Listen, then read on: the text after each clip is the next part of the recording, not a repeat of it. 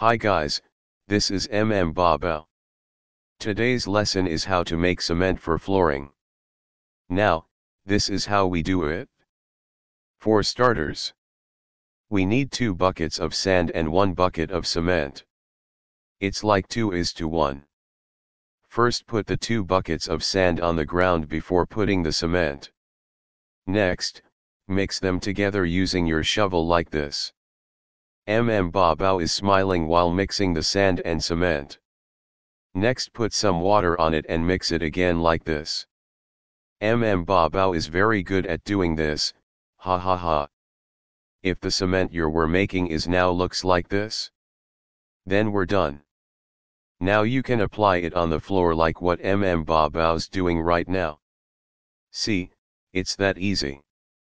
Hope you have learned something today on my video. For more updates, just subscribe on my channel to see more how we can do it. If you have any questions, please leave it on the comment section. Thanks for watching.